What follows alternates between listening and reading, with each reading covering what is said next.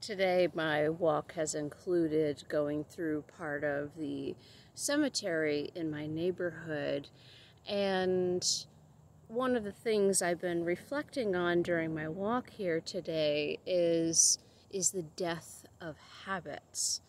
And the reason I've been thinking about that is because recently I've been asked about how to stop particular habits, and one particular one that continues to keep coming up is how to stop needing attention from a sexual partner or multiple sexual partners. And so on my walk today, I got thinking about the death of my own need to require men to prove my worth and to need their attention. And it was a habit I had for many years. It started when I was a teenager, and it continued really significantly into my 20s, and then started to peter out in my early 30s. And now I consider the habit to be broken, and so I do consider it a death of a habit. And so I've been reflecting on what it took for that habit to die for me, for it to fall away, and for something else to take its place. And one thing that it required was for me to start building up my self-worth. And because, so, you know that my coaching practice focuses specifically on trauma recovery, and I tend to get a lot of individuals in my practice who have experienced sexual violations like I have, and it's very common amongst victims of sexual violence to be promiscuous. It's very common, and a lot of it stems from our lack of self-worth and low self-esteem that often comes with sexual violations. And so because I couldn't feel worthy on my own, I was needing men to tell me that I was worthy, and that I was lovable, and that I was beautiful, and all these things. I was needing someone else to tell me these things or show me these things, because I didn't believe them myself. And so the only way that I stopped, again, needing men to affirm for me that I was worthy and lovable and desirable, was I had to believe it for myself.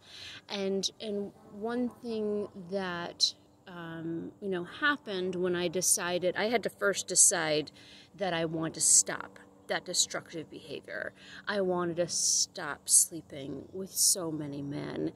And so what I did to begin, and I want to share my story in case it's helpful to you if you're in a similar situation, is the first thing I had to do is, again, say, I don't want to hurt myself in this way anymore. But at that point, I didn't love myself still. I loved myself enough to say, I want to stop hurting myself, but I didn't love myself enough to stop having casual sex with random people. And so what I did instead, while I built up my belief in self-worth, my belief in myself and my self-worth, is I kept around a few men that I felt were not toxic. Like, I knew in some way I was still, harming myself by the casual sex, but they weren't mean to me. In many ways, we were friends. And so we enjoyed spending time with each other besides just sex. And so what I did is I kept, a few men around for that purpose. And I knew, we both, each of us knew this wasn't going anywhere, but there was a certain level of respect and, again, friendship. So that made me feel better. At least I was not harming myself by putting men in my life who were treating me like crap. I was exhibiting some level of control over the men I was choosing to have in my life to fill this need of proving my self-worth. okay, well, I could build it up myself. And so that's the first thing I did. And then what started to happen is I was trying to find ways to build up my confidence and my belief in myself. And at that point, I was very heavy. I was over 220 pounds, and I was considered morbidly obese because I had sleep apnea and high cholesterol. I wasn't even 30 years old yet. And so the first thing I needed to do, or felt that I needed to do after I decided to eliminate the toxic men from my life, is I decided I needed to lose weight. And yes, I mean, there's something to say about loving your body at any size, but I was hurting myself. I mean, I was literally, the weight was creating disease in my body. And so I needed to lose the weight. And I knew for myself that I wouldn't just go to the gym, for example, and eat healthy because it was good for me. That I wasn't at a place to do that in my life. But I knew that I've always liked to walk. I've always liked to be outside. And so what I started to do is I started to look for meetup groups. So on meetup.com, I went there and started to look for groups. And I looked for walking groups and hiking groups. And when I was walking even up a little hill when I was morbidly obese, it felt like I was climbing Mount Everest, like every single time. So sometimes what people would consider an easy walk, I felt like was super challenging. But what happened is each time I did the walk or the hike and it felt so hard, but I did it, I started to feel really proud of myself. And I wanted to continue to feel that pride in myself. So I kept coming back for more. And as I kept walking and I started doing bigger hikes, I started to lose weight. And my body got stronger. I could go faster. I could go farther without getting tired. And that made me feel even more proud of myself. And then eventually it led to me climbing really big mountains all around the world. I got really obsessed with it and really loved the feeling that I had, that knowing my body was so strong and getting stronger every day. And why I share this with you is because this was a really critical part of me starting to eliminate, and I gotta change my position here a little bit, is to start eliminating toxic men from my life and eliminating the need to have sex with men to prove my worth. Is I was able to prove my worth to myself. And so I really encourage, and it doesn't have to be hiking, but I really encourage physical activity for many reasons, not just to overcome promiscuity, but physical activity helps our health, but it also releases, especially if we get our heart rate up, releases a whole host of feel-good chemicals.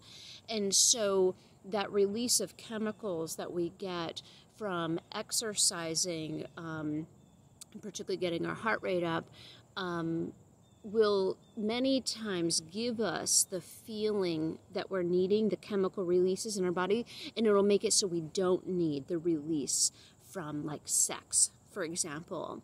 The release of chemicals that we get during sex is very similar to the release of chemicals that we get during vigorous exercise.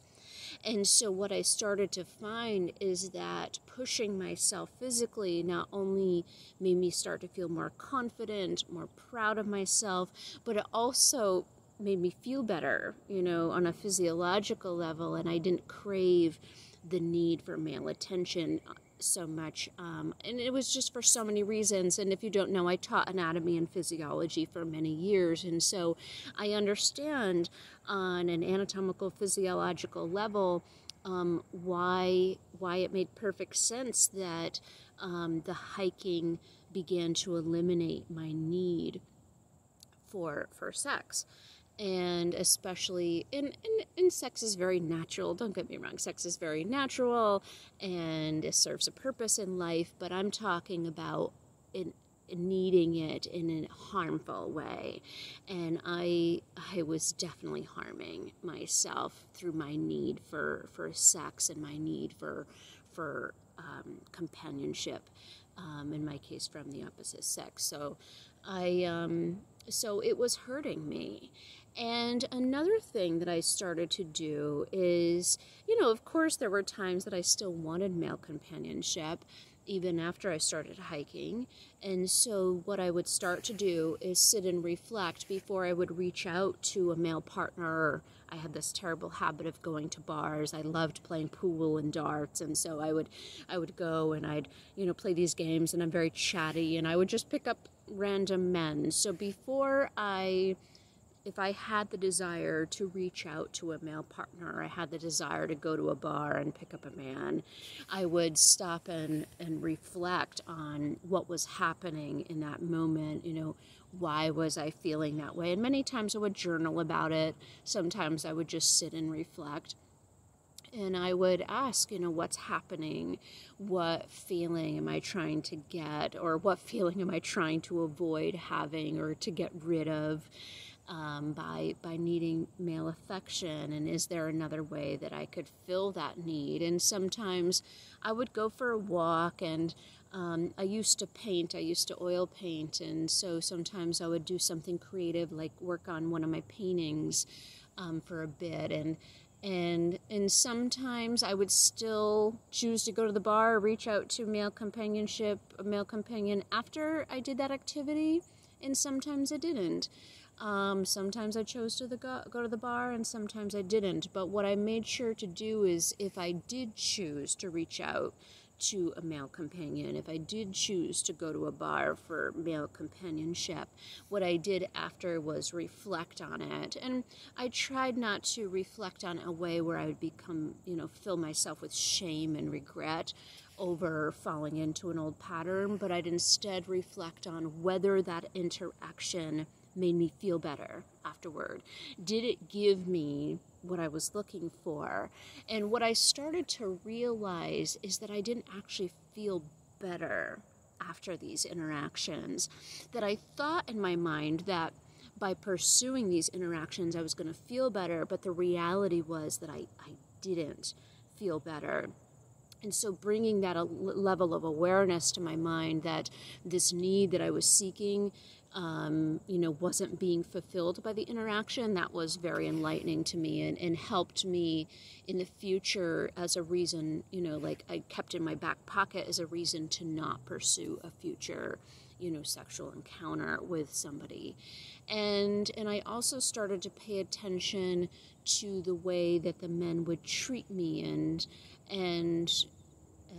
that was important to me. And so people are coming, so I'm like, I don't want to really be talking about this while people are walking by. It's very sometimes taboo, and especially being in a cemetery talking about it. And so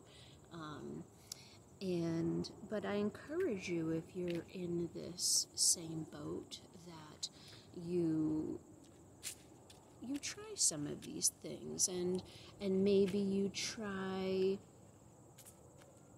journaling before you reach out to a partner. Maybe you try exercising, or maybe you try something else. But if what you're doing right now is not working for you, I encourage you to change it. And you don't have to do what I did, but do something different than what you've been doing.